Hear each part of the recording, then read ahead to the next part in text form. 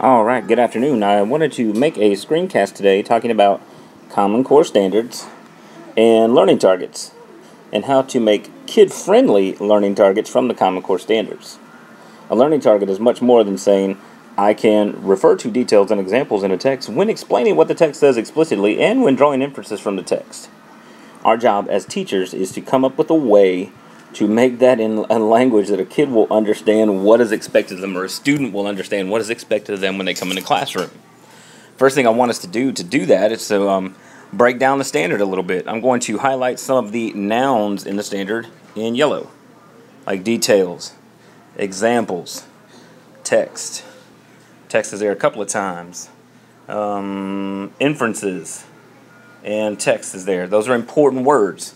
We can take the nouns and some of the verbs in the sentence and come up with a different way to say the same thing, but to try to say it in a way that kids will understand. So we want kids to refer.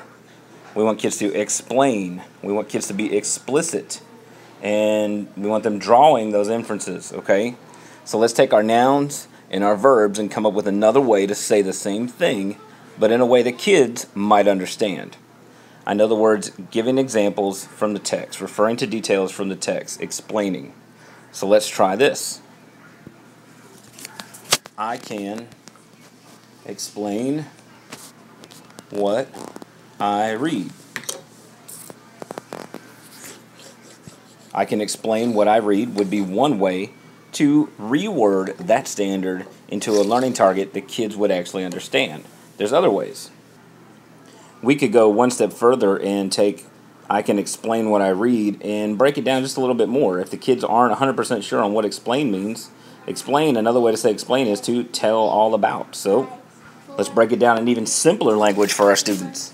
I can tell all about what I read would be another way to say the same thing about this particular learning target. But we're not done.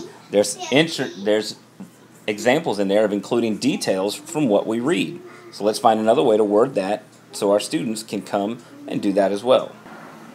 Alright, when you look at the word infer, infer means to read between the lines or to take a guess. If your students aren't sure what infer means, you could try to reword it another way with a synonym for infer, like predict. So they could, let's go ahead and type it. I can make predictions about what I read. These aren't the only ways to break this down, but this is just an example of how to go through step by step and take the Common Core standard and put it in kid-friendly language to give the kids a clearer idea of what's expected of them and what they're supposed to learn. I hope I taught you something today, and we'll try this again soon. Thanks for tuning in. May the apps be with you.